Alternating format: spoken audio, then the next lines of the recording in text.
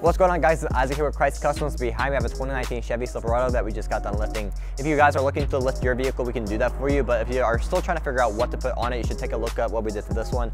I'm going to go with the lift wheels and tires that we added, but if you guys are still want to see more specs about it, you can go to our website by using the link in the description.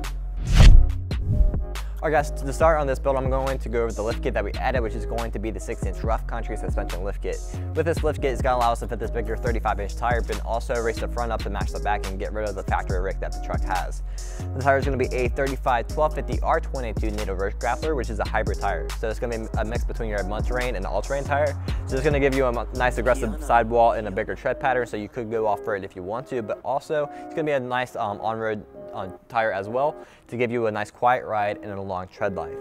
The wheel is going to be a 22x12 fuel Triton, which is a directional deep dish look. So it's going to have that, the directional spokes like I said, and also give you about a 4 to 5 inch lip on this. And it's going to have that -44 offset, which creates that and pushes the center of the face back to the back of the wheel, and also push that wheel and tire package out a couple inches.